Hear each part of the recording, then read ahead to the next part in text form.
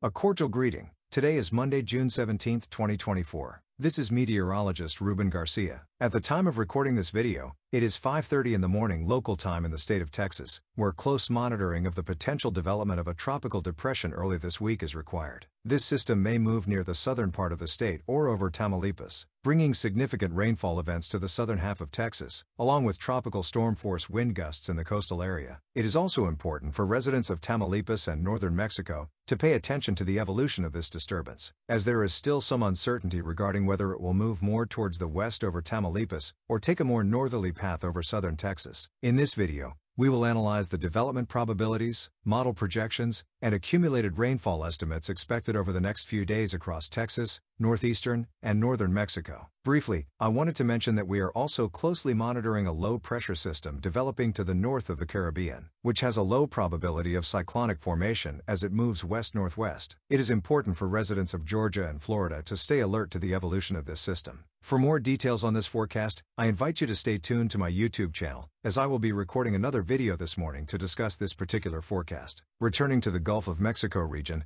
the potential development of a tropical depression or possibly Tropical Storm Alberto is related to the Central American gyre, which continues its slow northwestward movement today, bringing heavy rains across Central America and southern Mexico. This extreme rainfall event will persist over the region for at least the next 7 days. If you want to know the details of the rainfall estimates expected in southern Mexico and Central America, and the high risk of flooding in the region, I invite you to watch a video I recorded last night where I provide details of the anticipated rainfall accumulations over the next 5 to 7 days. The possible cyclonic development in the Gulf of Mexico is quite complex, primarily due to the presence of two low-pressure areas. One is currently located on the coast of Guatemala and will be moving north towards the Bay of Campeche, while another area of maximum vorticity is located north of the Yucatan Peninsula and will be moving northwest. This will result in a rather broad circulation extending across the western Gulf of Mexico, and we still do not know exactly which of the two low pressures will dominate or where a tropical cyclone could consolidate. I will warn you that this forecast has high uncertainty, as is usual with cyclonic formation associated with such a broad circulation of the Central American gyre. At 2 a.m.,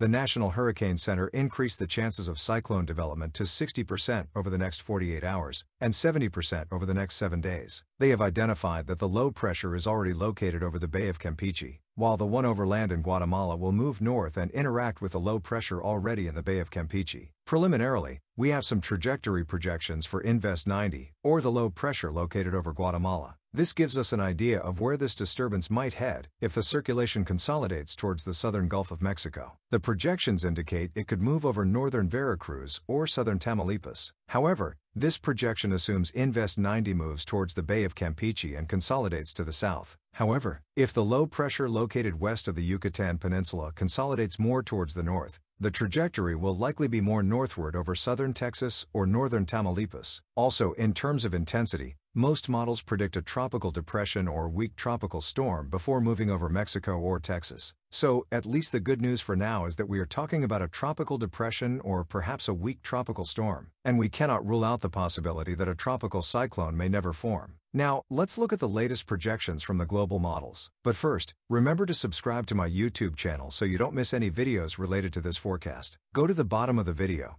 click on the red button that says subscribe, and then click on the bell to get notifications when I record new videos. Let's start by looking at the GFS model projection. Here today, we can see the broad circulation associated with the Central American gyre. Notice that by the early hours of Tuesday morning, the GFS model develops a low-pressure system to the north of this circulation, while it shows another low-pressure system located west of the Yucatan Peninsula. During the afternoon hours on Tuesday, the northern area strengthens, potentially developing into a tropical depression and moving over southern Texas. According to this projection, this low pressure could reach southern Texas during the night hours of Tuesday. However, the GFS also shows a weaker low pressure moving over the Bay of Campeche. Overall, we are left with a rather broad circulation, which is characteristic of systems that form from a Central American gyre. At least, this prevents them from strengthening much before reaching Texas or northern Mexico.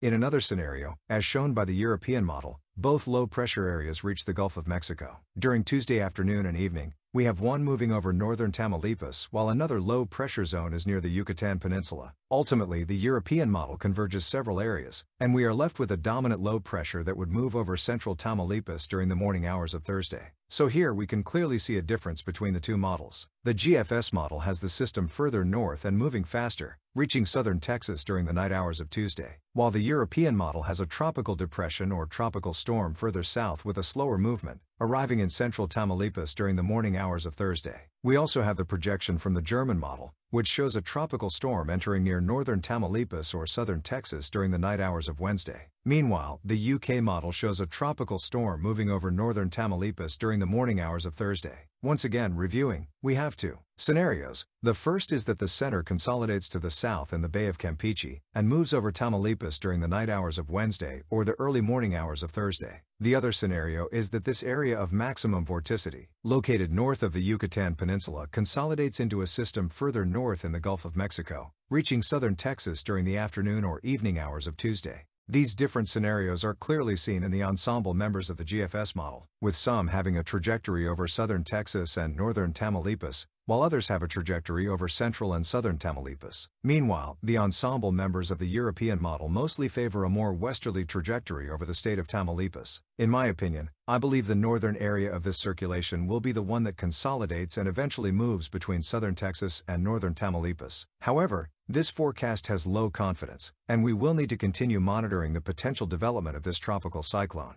Regardless of whether it moves further south over Tamaulipas, the reality is that the heaviest rain is expected to move over the state of Texas, as shown in this image, because the northern and northeastern quadrants are where the most significant moisture flow would be located, moving from the Gulf of Mexico waters over the coast, east, and south of Texas. In fact, we can see that particularly between Tuesday night and Wednesday morning, heavy downpours and potentially flooding could occur in central and southern Texas. For example, here we have the GFS model projection, which, by consolidating the center of circulation further north and moving it over southern Texas, shows significant rainfall accumulations across central and southern Texas, with up to 17 inches of rain expected over the next 7 days. This could lead to a major flooding event for cities like Houston, Austin, San Antonio, and Corpus Christi. Another scenario is that it moves a bit further south, but still, the European model is projecting between 4 to 8 inches of rain over the coast and east of Texas. There is still some uncertainty about how much rain will fall over Mexico. For example, the GFS model currently projects between 75 to 100 millimeters of rain affecting Veracruz, Tamaulipas, and Nuevo León. Meanwhile, the European model shows more significant rainfall accumulations, especially for Veracruz, Tamaulipas, and Nuevo León, where over 175 millimeters of rain could fall, with maximum accumulations reaching over 300 millimeters in the next 5 days in the city of Monterrey. Even so, this rain will be welcome to alleviate the drought and heat that have affected this area over the past few months. Lastly, let's analyze the wind-related effects. The GFS model, with a trajectory over southern Texas, would result in some tropical storm force winds between 45 to 55 miles per hour, affecting the Texas coast and southern Texas between Tuesday, Wednesday, and Thursday of this week. The European model, with a trajectory further south over Tamaulipas, still shows the most active winds over the coast and east of Texas. So, in terms of winds, it seems that Texas would bear the brunt with some winds between 50 to 55 miles per hour. But this is subject to change, especially regarding whether they strengthen more than anticipated. I personally don't believe that this disturbance will strengthen beyond a tropical storm,